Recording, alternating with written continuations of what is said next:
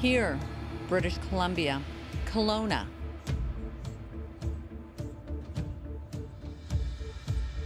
It was here, at the Orchard Park Mall in Kelowna, that 27-year-old Caitlin Potts was last seen on February 21st, 2016. After days with no communication with family or friends and fearing for her safety, she was reported missing to the Vernon RCMP. Caitlin was raised in Pigeon Lake, Alberta, one of 7 children in the Potts household. She was funny and outgoing and loved to spend time with her family. At the time of Caitlin's disappearance, she was living in the town of Enderby, which is nestled in the Salmon Arm region of British Columbia. It's not known why she made the 81-kilometer trip to Kelowna, only that it was the last formal sighting of her. At any time during this broadcast or afterward, if you have any information that might help solve the case of the mysterious disappearance of Caitlin Potts, visit our website. Someone out there has answers. Our goal is to find them. How could Caitlin vanish without a trace? Is someone close to her responsible? And is foul play suspected? What happened to Caitlin Potts? Caitlin's mom, Priscilla Potts, remembers how important family was to her daughter. She's the second oldest of the girls. She was protective, always trying to look after the younger ones, I guess. Right up until her disappearance, we like always got together and always did things as a family. And I think those were the things that she looked forward to. As a young girl, Caitlin not only shared a room with her older sister, Ashley Potts, but also her love of reading and her excitement about being a Girl Guide. She'd come home and tell me what she's learned or, you know, stuff like that. And then when we'd get ready for bed, she would always read books. She was always reading all the time. The dictionary, that was so weird, but yeah, she would read the dictionary and I'd always tell her to shut the light off. Caitlin had a passion for cooking and loved finding recipes for her family. She was always getting her recipes off the internet, and they're always healthy, like a lot of soups and salsa dip. Over the years, life changed for Caitlin. She became a loving mother to a son, but she was also known to struggle with addictions and had an abusive relationship with a man in Enderby, BC. Although the man disputed Caitlin having been his girlfriend and living with him, he admitted to having a relationship with her and to her staying with him for a time. In May of 2017, the man was found guilty of assault with a weapon, a crime he committed against Caitlin in 2014. She came home all beat up and she was scared, and I've never seen her scared the way she was before. Her boyfriend threatened harm to her, and she asked me what she should do, and that's when I told her. I warned her he's gonna kill her if she keeps going back, and she said, I know. In 2016, Caitlin went missing. Corporal Dan Moskaluk of the RCMP reports on her case. Caitlin was reported missing to the Vernon RCMP on March 1st of 2016. The information given by the family was that she was last heard from on February 22nd. Later on in the investigation, we were able to obtain security video footage that was dated February 21st, which put her last known location being the Orchard Park Mall in Kelowna. The images that were depicted on the video footage was of Caitlin entering the mall, and that was the last known confirmed location that we had for her. She was wearing a 3/4 length black coat with the hood on it, with the light colored pants. She had her hair back with a hair tie or a scrunchie, and she was carrying a large beige purse, and was seen carrying her white cell phone. The news about Caitlin's disappearance soon reached her sister Ashley. It was exactly a week after I had my daughter. I got a phone call from my sister, Cheyenne, saying that Caitlin's been reported missing. Caitlin Potts never came back, and her name was added to a growing list of missing and murdered Indigenous women and girls in the Vernon-Sicamous corridor of British Columbia. Caitlin's family is still looking for answers. The RCMP's investigation took a tragic turn, multiplying questions and the heartbreak of a beautiful life senselessly taken. If you have any information, visit our website.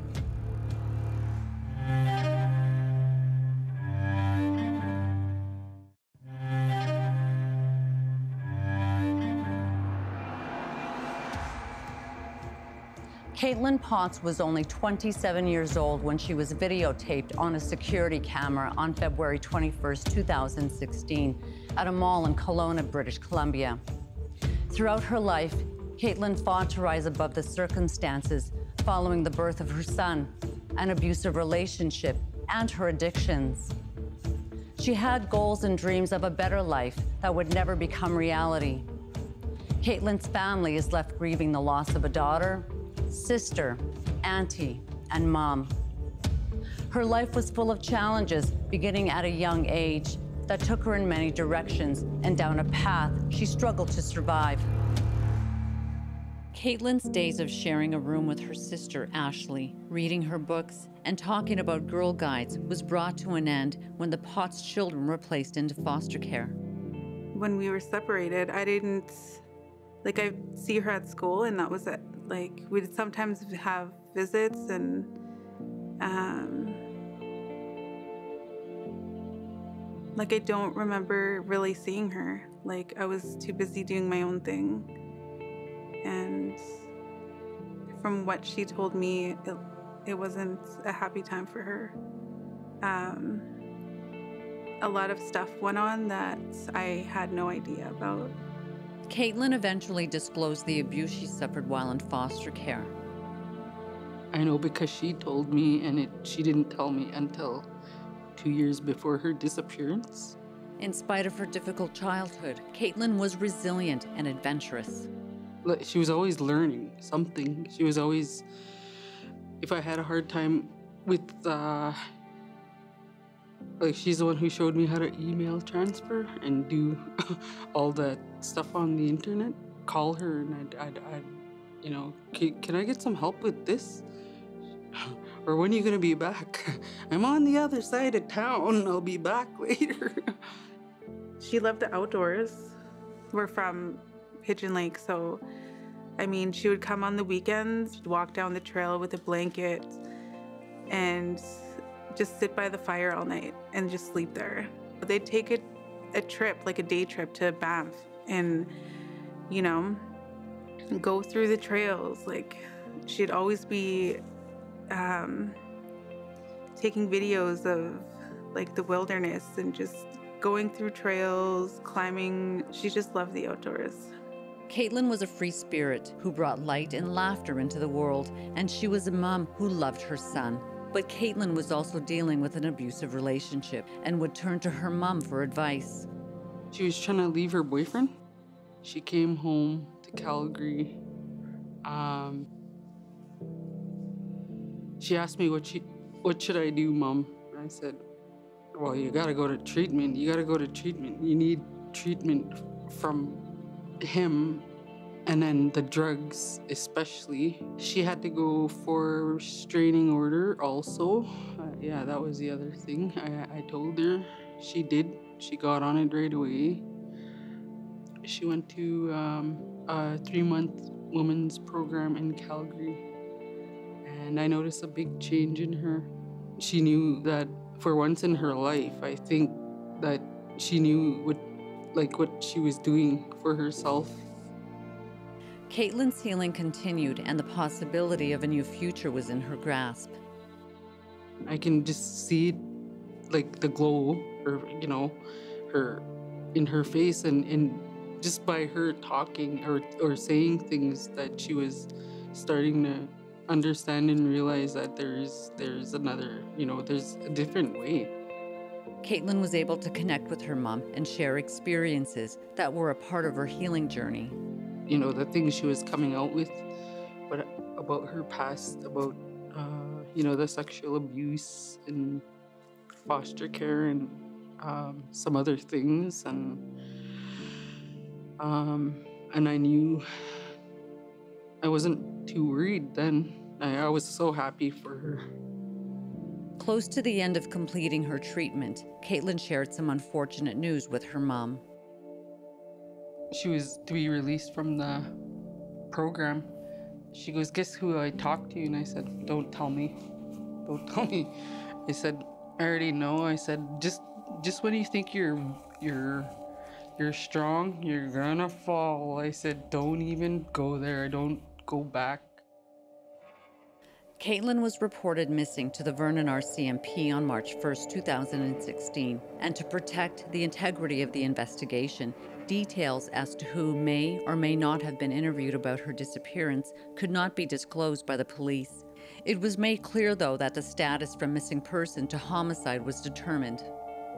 I can't discuss the exact details as to what led us to determine that we were in fact dealing with a homicide, but certainly the case evolved into what we know and feel that certainly this is a homicide death and not a case of a missing person who does not want to be found. British Columbia is world-renowned for its breathtaking landscapes, vast wilderness, and lakes and waterways, a postcard setting that also has a dark history stained with decades of cases involving missing and murdered Indigenous women and girls. Jody Leon is a missing and murdered Indigenous women and girls advocate who also lives in the region of Splatson First Nation, where Caitlin Potts and other women have mysteriously met tragic circumstances.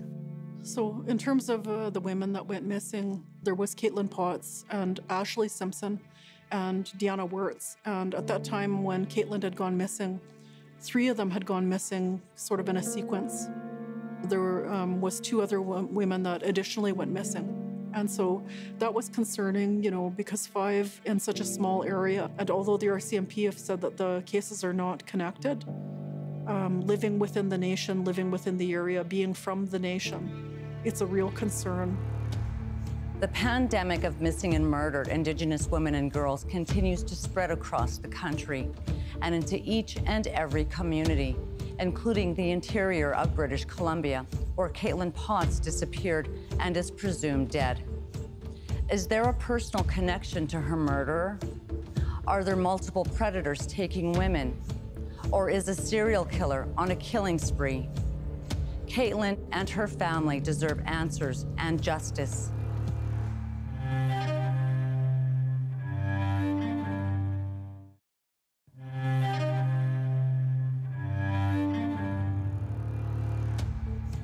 Caitlin Potts' homicide investigation continues with assistance from community advocates, RCMP, and the public rallying to take action and build awareness around Caitlin's story.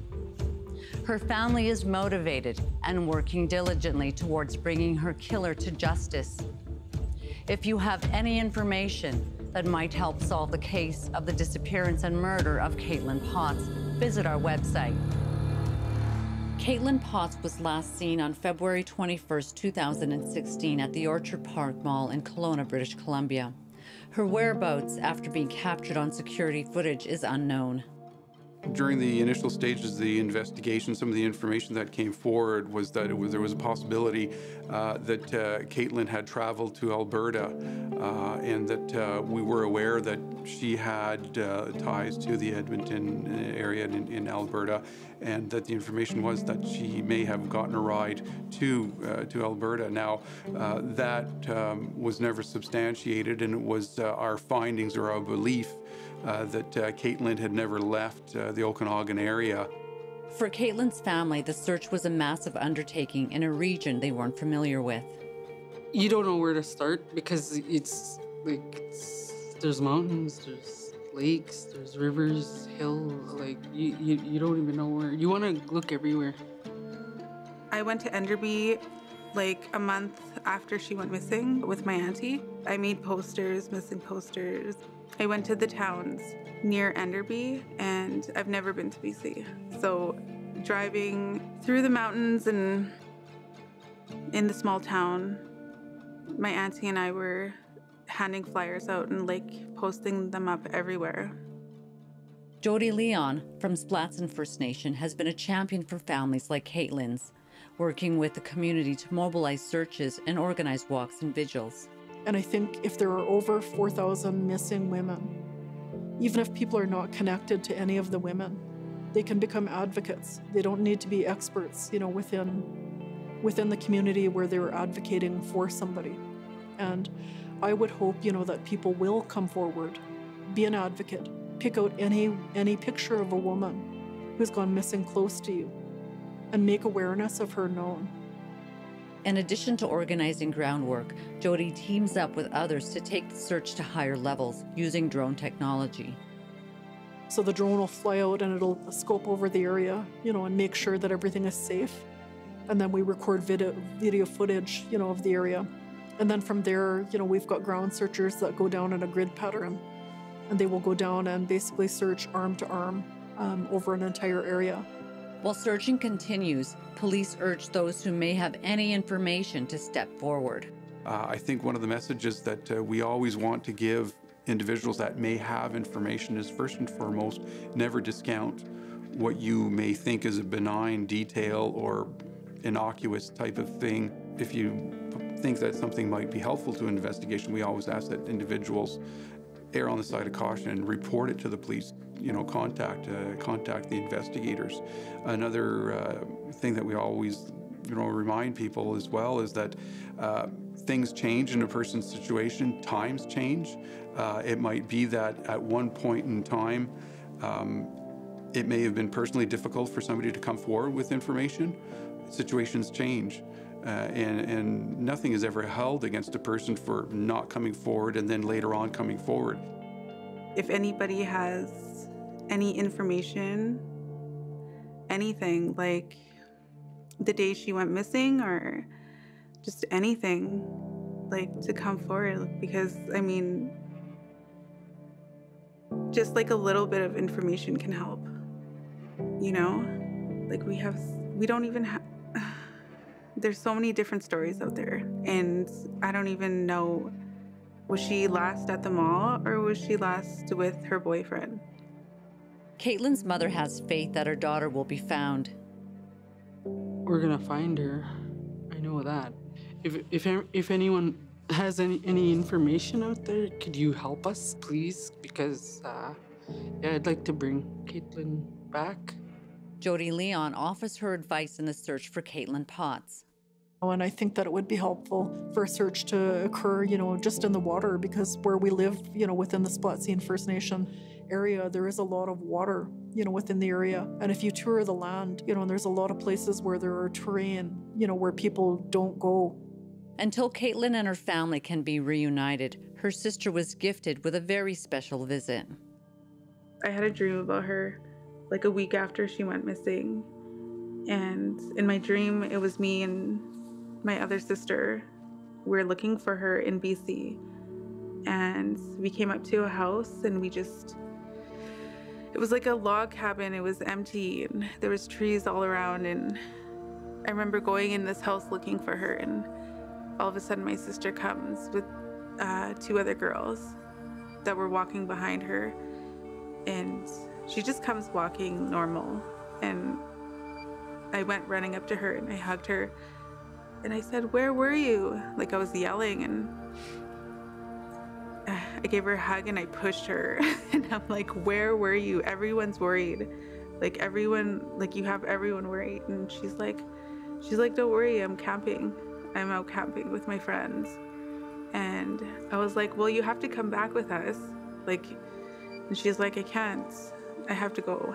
And then she just walked away with those girls into the trees, and I woke up. And I think that was maybe just her coming to visit. If Priscilla Potts could see her daughter Caitlin again, she would tell her That I love her and I miss her. I just miss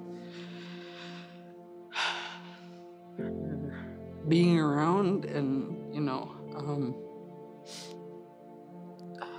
I miss her calling me, Mama or Mama Bear. She was the only one who called me that. I miss having to talk to her, about life. If you have any information about the murder of Caitlin Potts, visit our website.